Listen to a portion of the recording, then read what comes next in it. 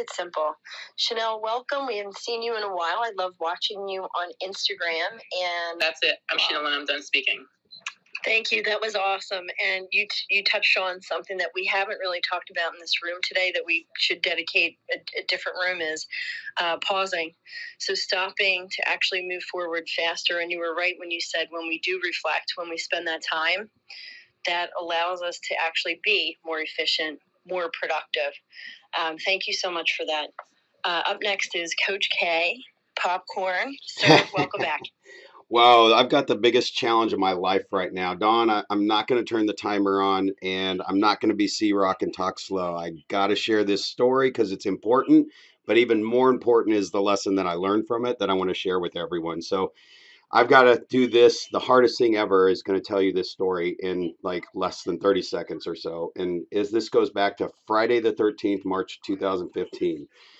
My wife, Sonia, my business partner of 20 years, is going to pick up an elderly client to take her to closing. And I'm in Louisiana speaking at a real estate event. And she goes to pick her up because she has no family. And on her way to pick the lady up, she comes on the highway, must have gotten clipped or something, took a spin on the highway, took a head-on collision in a Nissan Juke. That head-on collision, the car kept her alive. Okay, so that was the best thing that happened. That little go-kart car kept her alive. And I'm in Louisiana, and I get a call about, 12 o'clock. I'm just waiting for my 2 o'clock flight to come home and find out that they just figured out who she was 2 hours after the accident. So I'm on a plane back and get back, and she's on a 12-week recovery from the shattering of her hip. She had to be off her feet for 12 weeks. During that recovery on the crutches and everything, she gets through that and she recovers. 2 weeks later, after she's off crutches, we're plugging her back into life. Took a week to get her behind the car again. I started plugging her back into the office, telling the girls just to have something easy for her to do. And, I've never been in that situation, so I don't know what was going on in her mind other than it was tough for her to recover. So 2 weeks after she's back to normal, after off the crutches, she just doesn't wake up one day. She's actually laying in bed, snoring like a trucker. I mean, like snoring so loud, and she had had so much trouble sleeping. There was insomnia. She was up all night. So she's snoring. The last thing I'm going to do is wake her up because, nothing bad happens to us. That just doesn't. So it's just fine. So about 10:30 in the morning, I realize she's still not moving or anything. So I try to wake her up and she doesn't respond. So to get through this a little quicker, we call 911, get them over there. They're stabilizing her. Everything looks fine. I mean, they're not worried about anything. But the problem happens where they lose her on the way to the hospital for 4 minutes and they get her back.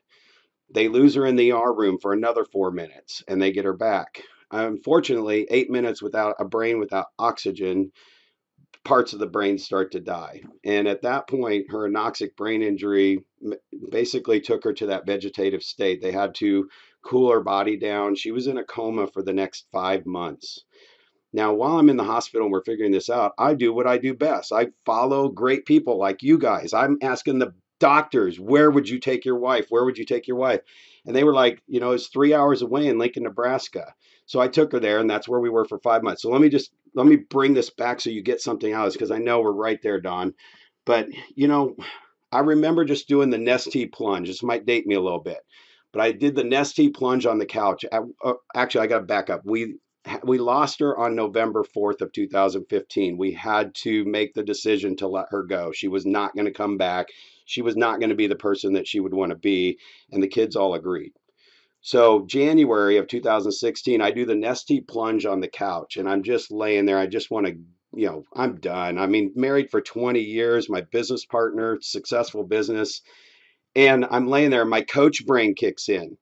So I realized it wasn't even on purpose meditation. It was the repetition of going through 2 coaching certifications. I still need to do the NLP stuff, and I am on your December one. You got to tell me how to get there, Don, because I always want to get better and better and better.